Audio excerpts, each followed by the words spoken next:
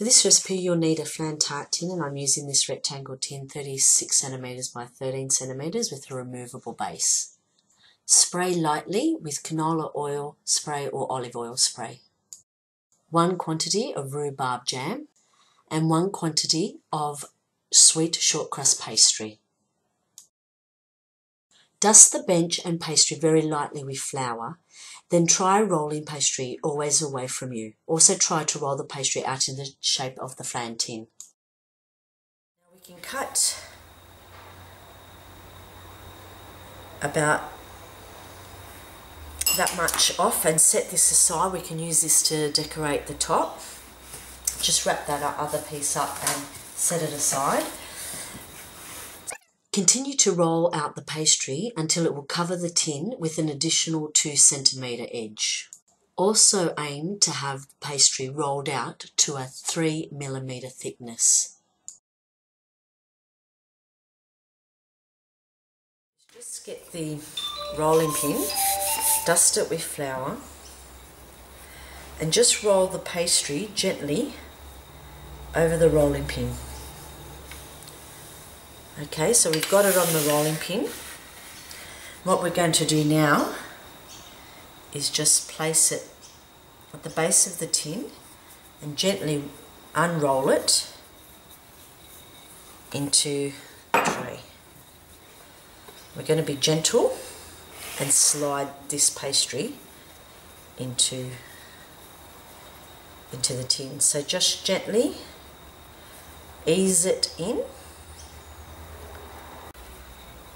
Okay, so now I'm just going to use the rolling pin to just roll over that tin, just to get a nice even cut of the pastry, and we can reuse this pastry to decorate the top. So just gently put that together, roll that up, knead it just a little bit and wrap that up.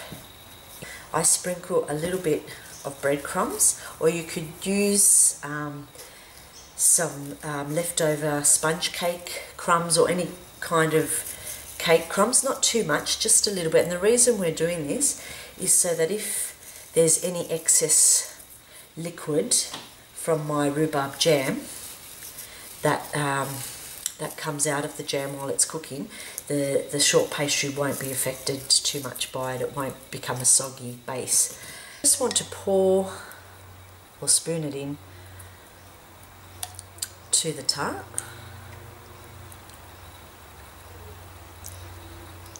Place slices of strawberry on top of the jam and place it any way you like.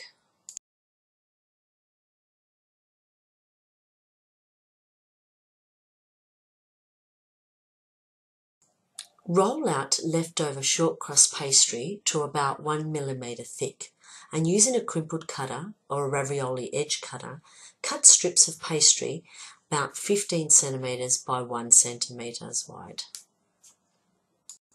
You'll need a few of these strips to create a lattice pattern on top of the tart.